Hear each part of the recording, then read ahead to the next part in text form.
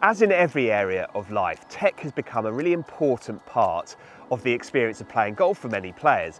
And in this video, we're going to take a look at the rules of golf and look at what you are and are not allowed to use tech for while you're out on the golf course competing. So this might be apps on your phone, laser rangefinders. We're even going to look at adjustability within golf clubs and even training aids as well. Now, the advice in this video comes courtesy of Jezz Ellwood. He's the Golf Monthly rules guru. He'll be able to tell you exactly what you are and are not allowed to use tech for while you're competing out on the golf course. Right, we're here at the London Club. Let's get started. Right, so the first thing to say is that this is quite a technical, quite a complicated part of the rules of golf. Yeah. If you are interested in finding out exactly what all the details are, go to rule 4.3a, and you'll have to do it in the full rules, not the players edition. It won't have all the detail in there. You can find the full rules on the RNA's website. Okay, so let's start, Jez, with looking at weather conditions, in particular, I guess, wind. Wind, yeah. There's some things that you are and are not allowed to do when it comes to judging Yeah. the wind. What are you not allowed to do? What you're not allowed to do is have something at the course with you that actually measures wind direction and speed on the ground. At that given moment? Yeah, so an app on your phone that tells you it's blowing from the northeast and it's 15 miles an hour.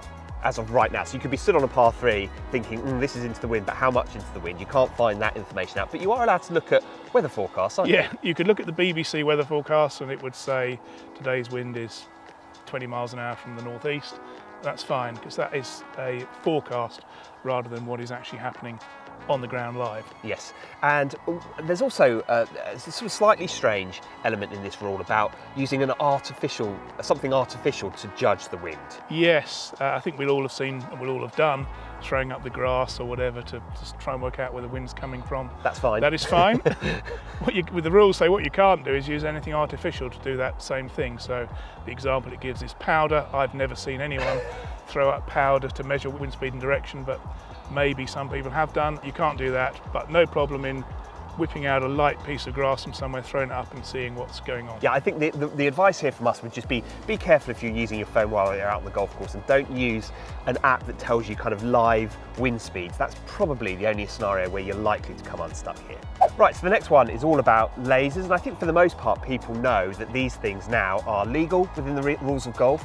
That they don't need to be a part of a sort of local rule enabling you to use them, or a competition rule enabling you to use them. But there is something that you need to be slightly careful of here, Jez. What is it? Yeah, there is. With the rangefinder, a lot of them now are pretty clever devices. They can adjust the distances for slope. So if you're playing a 150-yard shot uphill, it might tell you, yes, it's 150 yards, but effectively it's playing 165 yards because of the slope. You cannot use that feature in competitive golf. A lot of rangefinders have that functionality, and you just need to be careful that it is switched off before you play. It's the sort of thing that can happen. It can accidentally be flicked on during the course of a round of golf. So just be wary of it, because it's the sort of thing where if you accidentally use it in a scenario, you could get caught out, even if you're not trying to gain that advantage by finding out what it is going up or downhill. Yeah, and I think some of the rangefinders, I believe, even have a different kind of front piece that you can put on it so that it shows your fellow players that it's in legal mode. I know that there's another device that has a flashing light on it that shows when it's legal versus not legal. Again, that highlights to the playing partners whether you're using it properly or not. So just one to be careful of if you're using lasers out on the golf course. Now, there's quite a bit of tech out there that helps golfers figure out certain things about their golf game, for instance, how far they hit the ball. And you just need to be a little bit careful when it comes to this information if you're playing in competition. Jez, what do people need to look out for here? Okay, well, it's essentially a differentiation between information gathered before the round and information gathered during the round. Right, okay. So you can use your historical stats to look at during the round and work things out. What you can't do is use any stats you've generated during that round to then affect what club you hit on a certain hole, or how you decide to play a certain hole. So for example, you're playing that day and for whatever reason your 3-wood's only going 200 instead of 220. You therefore decide to hit driver on a certain hole because you know you're going to need that to clear a lake. But because that's been based on information gathered during that round, that is not allowed. It's strange because you would think that information is already logged inside your brain, but what you can't do is use your technology to find out exactly how far each of those previous 3-wood shots have gone, right? Yes, during that round. During that round. But you can look back on your previous record that you hit your 3-wood 215 on average, or whatever it is. Yes. So It's a fine line, and it's a little bit of splitting hairs here, but it's something that I think is important to know for all of those golfers that like to use this sort of tech to find out how far they hit the ball. Okay, so some of these rules are fairly niche, but they're well worth knowing about. And the next one, Jez, we're going to talk about is video and audio. Yes. So what are you allowed to watch, and what are you allowed to listen to, and what are you not allowed to watch and listen to when you're on the course? Well, I think it says here that you are allowed to listen to video or hear audio on unrelated matters. So you can catch up on the news in the middle of the round, and it does say you can listen to background music. So, yes. So your speaker that you've got on the buggy, that's fine, that can be playing music, as long as... Yeah, well, it then goes on to say what you can't do is listen to music or audio to eliminate distractions or help with your swing tempo. So if you've found the perfect song that has a drum beat that suits how you want to take the club away and get back to the ball, you can't play that to help you take the club away and get back to the ball. Yes. Essentially. Now, I'll be honest and say I'm not entirely sure how that rule gets policed, but it's in there anyway. It's in there. Now, the other important one to talk about is about video footage of the competition that you're currently playing in. Yes, that's another interesting one. It says you can't watch video footage of other players playing holes out on the course during that competition that might help you decide what club to hit or what strategy to adopt on a certain hole.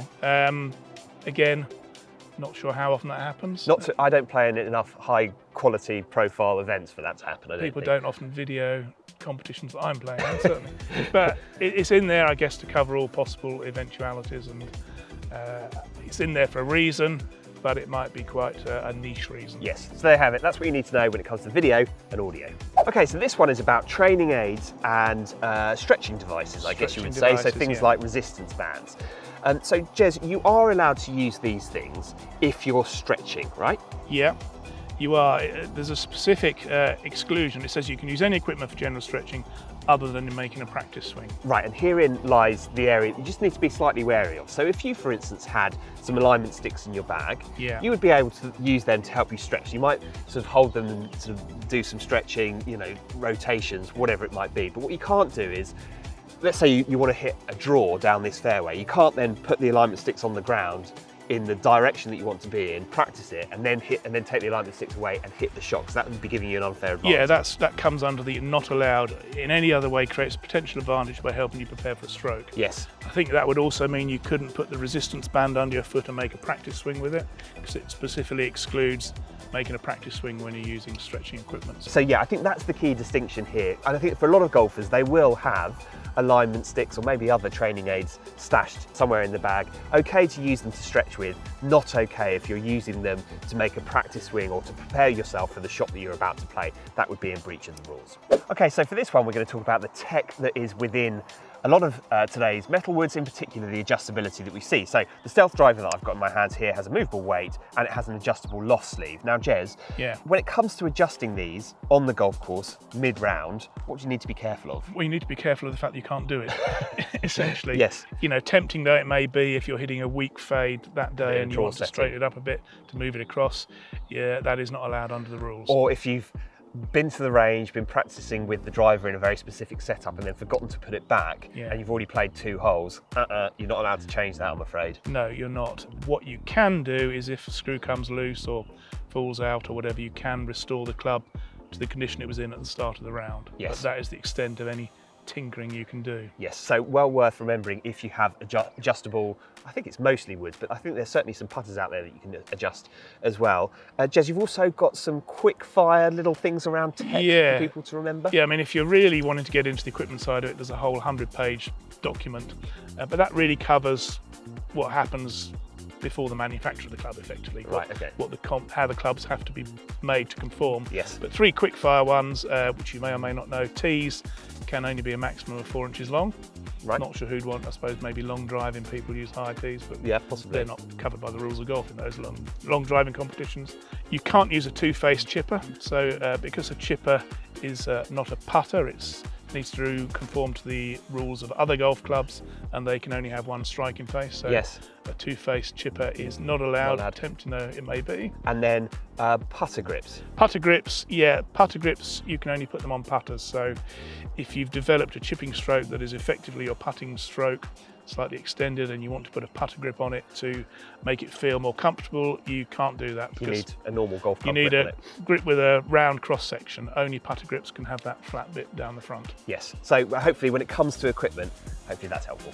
Okay, so there you have it. That's our look at tech within golf. It is complicated at times, it is a bit niche also at times, but hopefully there's some things in there that you might find useful, because there might be occasions where you encounter some of this stuff. If you have any questions, please do leave them below. We'd love to hear from you. But that's it for now from the London Club. Thanks for watching. We'll see you next time.